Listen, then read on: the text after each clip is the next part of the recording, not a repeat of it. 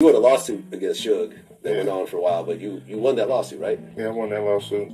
It had to do with a lot with publishing money, not money that he had personally, but money that was held up. Oh, okay. And that we get now.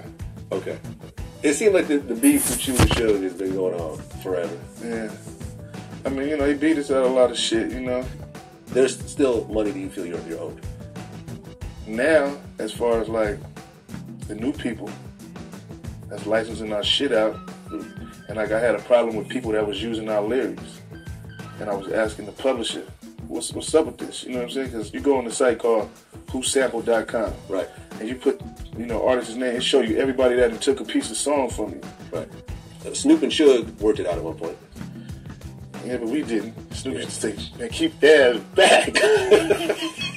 Keep Dazz back. I'm like, fuck that shit.